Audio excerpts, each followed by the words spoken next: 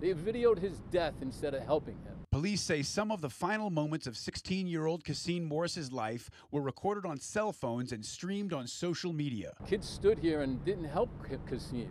They would rather video this event. Police say dozens of people watched an unarmed Morris get stabbed earlier this week outside of a strip mall in Nassau County, New York, and did nothing to help. There was several kids here. There's got to be about 50, 60, 70 kids here.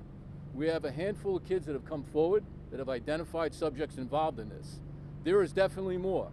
Morris was taken to a hospital where he later died. Investigators say the fight Morris was involved in was over a girl. It's over a common girl and a perception of who she might be dating or who she might be hanging with. Homicide detectives are now urging and warning witnesses to come forward. You need to get out in front of this. After I put handcuffs on you is not going to be the time to be helpful for you. Officials say police presence has now been beefed up around the school and the area where the fight took place. Nassau County put out a statement on the stabbing saying, quote, "If you see someone in serious danger, please use your phone to get help, not likes and shares." You guys took my brother away from me and my family. I'm Reed Binion reporting.